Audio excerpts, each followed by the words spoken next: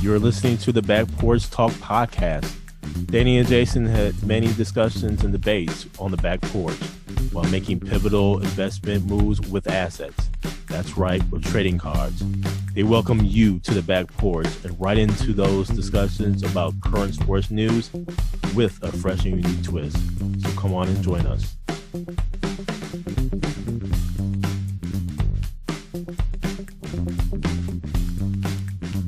Welcome to the Back Porch Talk podcast. I'm your coach, Jason. Coach Danny. Fans, we got a full show for you today. A little bit different. Yes, a little bit different. We have first Formula One. We're going into a little bit about baseball. And interesting enough, is there a new track league forming? So first, Danny, right into Formula One, and where in the British Grand Prix, Sir Lewis Hamilton wins.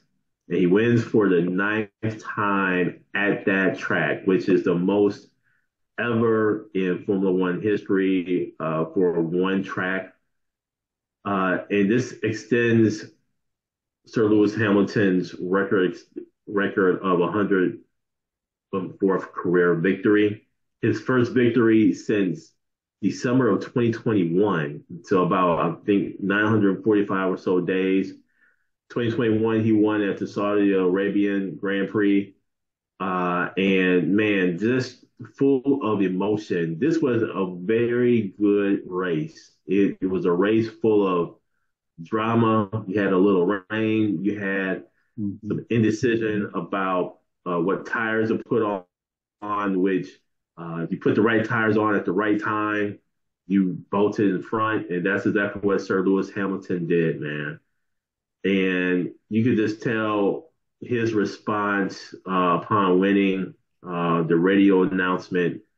He was choked up. He was choked up even more, getting out the car, obviously hugging his crew, but then also, more importantly, hugging his parents, tears flowing.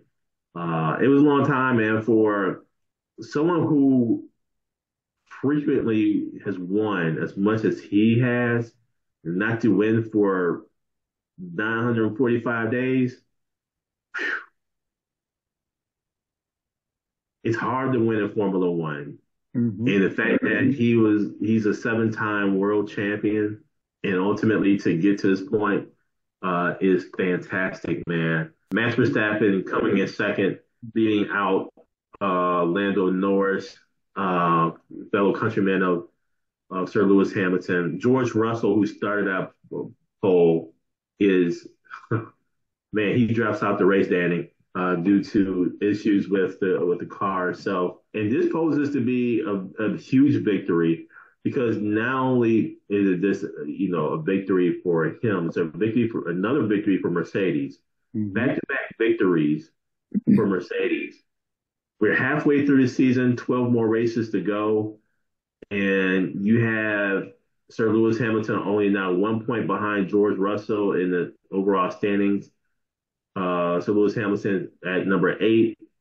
And he's within reach, if you will, to get to the 5 position. So there's still a lot of racing left in this season. What say you, Danny, about this Formula One race? The pitting and the strategy were key because Norris actually overtook Hamilton. And then there was some strategy there where Hamilton did what he did from the pitting perspective. And Norris did some things where the announcers thought it was a little questionable with the way he was pitting and the tires, like you mentioned. So then Lewis Hamilton took full advantage of it at the end and won the race, because Verstappen had came back, Norris was right there, and he overtook Hamilton, and it was a great race. And like you said, the elements, because a couple guys they get on that outside, and they slide a little bit, and then sometimes they took advantage when guys would slide, they would come inside. And so from a racing perspective, man, it was a great race. And it was just, like you said, it was great to see Sir Lewis Hamilton win. We're getting a little different F1 now from the beginning of the season where Max Verstappen was destroying everybody, right? So now we're getting some new winners. Mm-hmm. Norris has been hanging around. Ever since Man. ever since he won that race, he's always in the play, always in play. So Mm-hmm. and he's driving really well, man. Like I thought he had this race, honestly, until they Yeah. Yeah. because Sir Lewis Hamilton was fighting him off, and like I said, with the pitting strategy that cost Mm-hmm. Norris in the end. But like you said, man, it's great to see Sir Lewis Hamilton win, and hopefully he can build on this now. Not sure exactly with Russell's car. I want to see how that goes into the next race and how that impacts Mercedes as a whole. But yeah, man, great race and great to see Sir Lewis Hamilton finally pulling one out. What we're starting to see is teams catching up to Red Bull. Mm-hmm. Um, I think folks, the cars now are a little bit more advanced. And not only that, I really believe there's going to be more competition moving forward. I think McLaren is right there, Yes. quite honestly. McLaren's been I thought one of them were gonna get this race the way they were Yeah. driving, man, because they started coming back and they put themselves in great position. They just fell apart at the end. Hmm. Hmm. Yeah. I think McLaren's right there.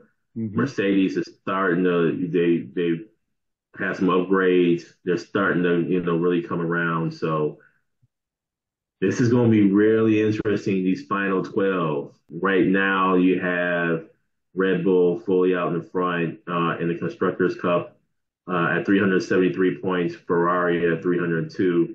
McLaren is right there at 295, and Mercedes is at 221. Mm-hmm. So those four teams are going to be battling out. Listen, man, with the way Sergio Perez hasn't performed over the past few races for Red Bull, that's going to really open the door up the rest of the season. I'm really interested to see what happens there. And Sergio actually just recently signed a contract extension with Red Bull, so I'm interested to see how he's going to shake off some of the most recent past performances. Ferrari is Ferrari. Sometimes their pit strategy and tire strategy is just not on point. Mm-hmm. Uh, that's something that I would be watching out for come next season when Sir Lewis Hamilton goes into with Ferrari. And McLaren's going to McLaren. I think they found their rhythm. It's just the hope is that at the end of the season, it's not going to be like McLaren could have been this. The other thing of interest for this British Grand Prix, Danny, is the fact this was a storytelling, fairy tale type situation for Sir Lewis Hamilton. The last race with Mercedes at his home track. Come on, man. Yeah. That was story. That's a fairy tale. So what a way to wrap up the British Grand Prix other than a victory the last time with Mercedes. And now, Danny, on to Major League Baseball, where we have the likes of the Brewers. They still doing the thing, man. Although they lost against the Dodgers here. I was telling you, man, I watched the game. I started to watch the game. Brewers were up. Next thing you know, I saw the Dodgers hit a home run, and I turned it off. I was like, man, I know where this is going. Let me waste any more time. I know exactly where this is going. Mm-hmm. And Lord was outright. The Brewers they're still leading the division. By now, only 4.5 games against those mangy St. Louis Cardinals. You know how they like to go ahead and have a winning streak in the middle of the season. Yeah. So watch out. They're 5-5 over the last 10 games. But they're going to have to really, really take note of the St. Louis Cardinals just to remain ahead. What say you, Danny, about the Milwaukee Brewers? Jason, I was glad they got the game on Sunday, but those first two games, Friday and Saturday, the bullpen let them down. Mm-hmm. Yep. Because on Friday night, like you said, back in the day, we were talking about this pre-show, but back in the day, Will Smith, he already has 2 home runs. Don't give up a third. Come on, you man. Come on, man. Pay him something, man. gotta brush him Golly, off the plate. man. You gotta make him uncomfortable, man. He was way too comfortable up there. Yeah, way too comfortable, man. And he made them pay. He had 3 home runs on Friday night. And then Saturday night, it was 3-2. Yelich hits a home run. And then the bullpen gives up 2 home runs. So they end up losing. And then Sunday, they actually pulled it out where they actually put up 9 and won 9-2. So they at least got one. And it shows they can play with the Dodgers. And we know the Dodgers lineup is lethal. And that may be an understatement. So for them to hang around like they did, I thought was good. And then, two, it is All-Star break coming up next week. Mm-hmm. We all know about the Cardinals. And they've started this little push earlier than usual because they were playing. Mm-hmm. And now they're 6 games over 500, 4.5 games back, like you mentioned. And this is where they usually make that push right after All-Star. Mm-hmm. Mm-hmm. So the Brewers, they play the Pirates now. They start a series tonight. And they got to get at least 2 or 3 in this series. And then I think they play Washington before the break. Yeah. They win 4-6 going to the break. It's got to hang on now, man, because the Cardinals going to be nipping at your heels. Mm-hmm. All in all, man, the bullpen doesn't let you down. I think you get 2 out of 3, at least 2 out of 3 this past week, and that would have been even better. But I thought they held their own. It was just some unfortunate luck on Friday and Saturday. Mm-hmm. Mm-hmm. And now, Daniel, on to an interesting uh, new league that is being formed by none other than 4-time Olympic gold medalist Michael Johnson. I saw this article initially on social media, did some digging, and man, this is something great. I'm just going to read a little bit from an ESPN article. Just want to source it correctly. ESPN has this article. And it says, Pretty great. Michael Johnson is launching a track league that looks to assemble nearly 100 of the sport's top performers 4 times a year to compete for $12.6 million in prize money over its first season. The league, Grand Slam Track, announced Tuesday, and this is an article that was initially put out June 18th. Announced that it will launch next April with plans for one event in Los Angeles, the home of the 2028 Olympics, one in another American city, and 2 more overseas. The league has announced his first signing, world record hurdler Sydney LeBron, lending star power to the new operation almost a year before it opens. I saw another article that goes a little bit more into detail that I want to highlight, Danny. This is an article from the Sports Business Journal.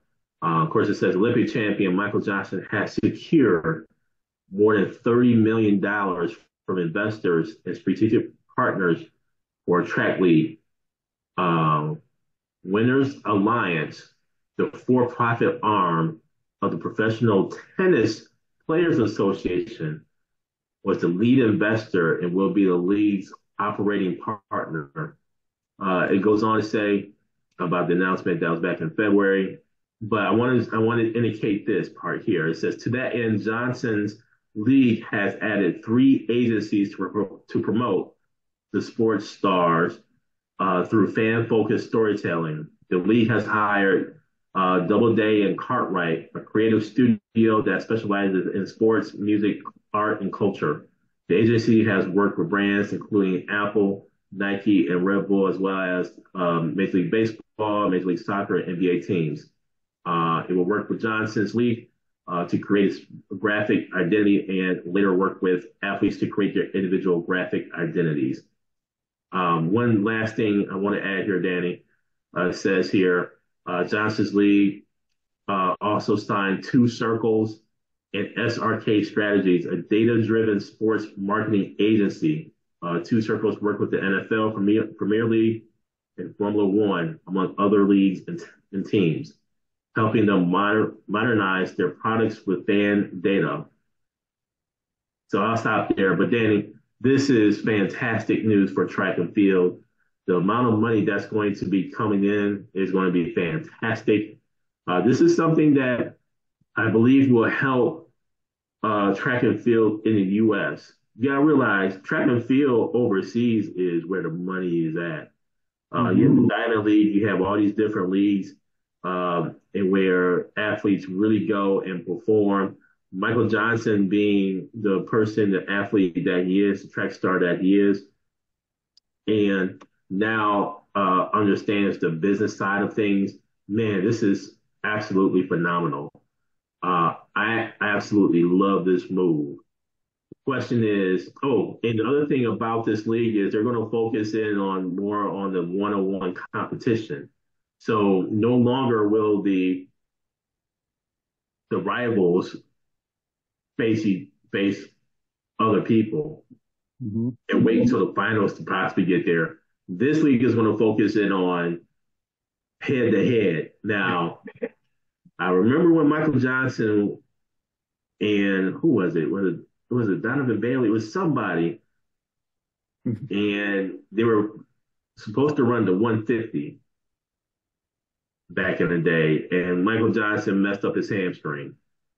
It was against a Canadian runner, and I remember that, and I was like, man, I was hoping, but I think he learned from that and learned, man, we can turn this into not only what they have over in Europe in the Diamond League, but have something similar to that fan favorite because they put up some money for that one-on-one competition. So this is phenomenal. I cannot wait until this league forms. And with the way that Netflix has been doing these series, so Formula One has been great on Netflix. That series has been great. I just watched Sprint on Netflix. If you haven't watched that, I highly recommend. I can just only imagine how this league is going to really take shape with all the data. Just like how the data forms on the screens for Formula One, I can see that for track athletes now in this league. So I'm pumped. I'm excited for this. Michael Johnson, I'm a fan.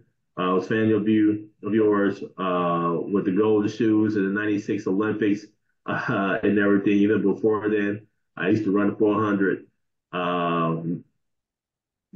So yeah, definitely a fan.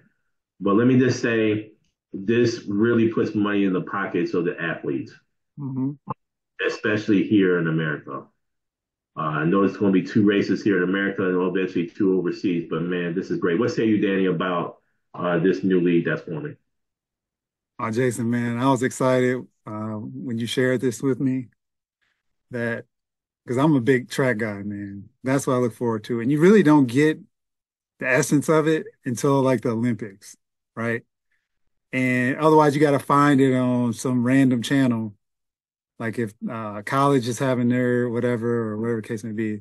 So to see those races, but then to show those stars and to get Sidney McLaughlin right off the rip as like your premier person who just set a world record a couple of weeks ago. It's great, man. And that's what the focus is. And his focus, when I read the article, was he's trying to bring this to light in the United States from the professional standpoint. So it's big from a high school and college, but once they make the pros, that's where you kind of lose sight until the Olympics. So he's bringing that, and he has the funding behind it. So it's not going to be based on what I'm reading. It's not going to be some janky little setup. It's actually going to be something to watch, a presentation of sorts. So I just look forward to it, man, and to bring that because also there's only an exclusive group of athletes. I think it's 48 athletes they're signing. So then, too, just to kind of get it off the ground and do you expand?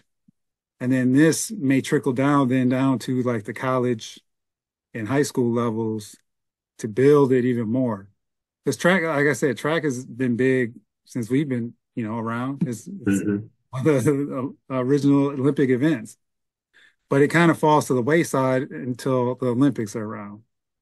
So now this actually, and that's why I'm curious to see how this goes, because like the matchups and how it's presented, because that'll be obviously huge for it to, get some legs, no pun intended, and get some traction and move forward. So great idea.